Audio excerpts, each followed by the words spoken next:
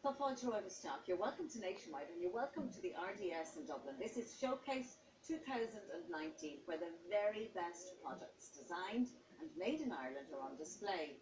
This is a trade expo which connects more than 5,000 buyers with 450 designers, manufacturers and craftspeople in every part of the country. Craft Council of Ireland. Karen, Showcase is more than 40 years young this year and still going strong. What was the thinking behind starting it all off all those years ago? 1977, a shop window. Sure, you're very busy, Karen, and you have things to do. And you know, one of the things I love about Showcase is just wandering around the different stands and seeing all the lovely things that are on offer. So I'll let you go do your work. And I will do mine. Well, Mary, have a great one. Thank you. Well, with all of these fabulous craftspeople displaying their wares, you need the buyers. And Patrick Tamteski is the buyer from St. Patrick's Cathedral, of all places, in New York. Yes. So what kind of things are you looking for here, Patrick? Well, it's a beautiful show in Compton. Oh, that's very nice of you to say. And the best of luck this year. Thank you.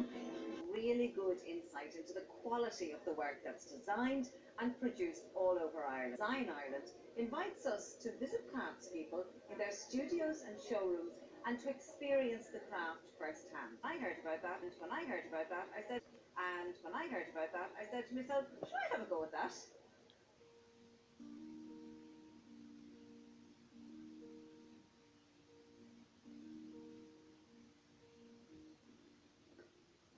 So, craft tourism is the new thing, and we've come along to Durpoint Glass Studio, just outside Thomastown in County Kilkenny. It's lovely to meet you. Lovely to meet you. Thank you. Oh, they do, yeah. Start to finish, very satisfying. That's what we And do. maybe Yeah. you can tell me your story. Tell me your story about the Ledbetter family and all of that. Love the idea that your glass studio started here and is still here in the same spot all these years later. Tell us the story of how it began. Well, Keith and I set it up in about 1979, so this year we're 40 years in business.